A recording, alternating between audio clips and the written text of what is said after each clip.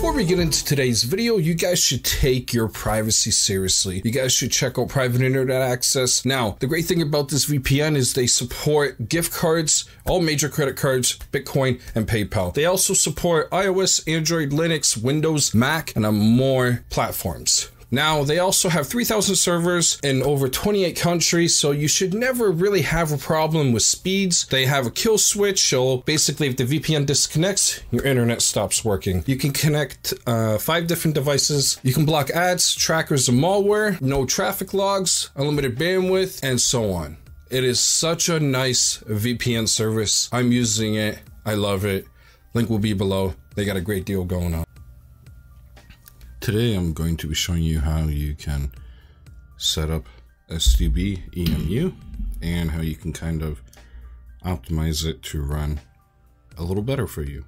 So when you open up STB on your remote controller, whatever it may be, you're going to hold down A button or K button, any button to bring up this window here.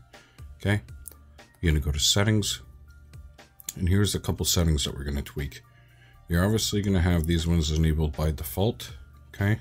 Accelerated rendering, you're going to put this to hardware. If you have a device that has some good specs, put it to here, okay? You can password protect, or on the newer ones on STB Pro, you have a remote option. So you can download STB remote apps on your phone to control STB with your phone, which is nice. Unfortunately, I opened up the free one. Because I have no profiles on this one. Okay, so I'm just letting you know that. Alright, they also have this where you can come here and you can put this to 40,000 instead of 20 to help. But anyhow, this signing up profile. So to do profiles, you can delete this main one, but this is the one we're going to use. So to set up STB, you would obviously have a service that you pay for, whatever it may be. I have a couple links below. But anyhow, you come here, so you label it, so we'll call it, you know, cable guy. Okay. You would go to portal. Now, you have 2 portal URLs that you can enter. To actually do this, you mess with the top one, not the bottom.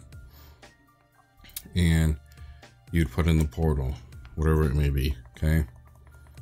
So some of them look like this, where they'll have, you know, 2, 4, 5, 6, 5, and then they'll have, you know,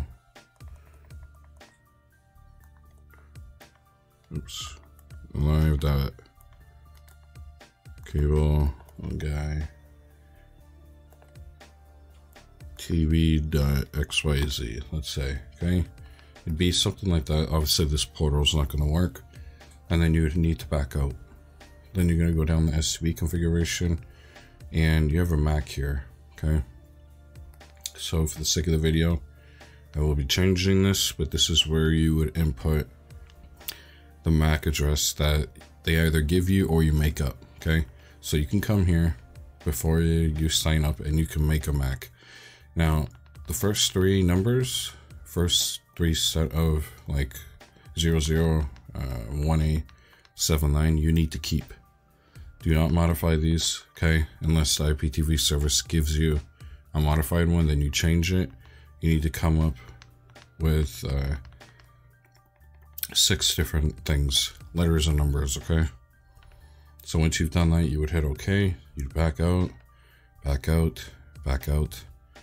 You'd hold OK again, go down to profile, and then you would click that profile. And obviously this is not going to work, but that's how you would set up STB. It's fairly simple to do.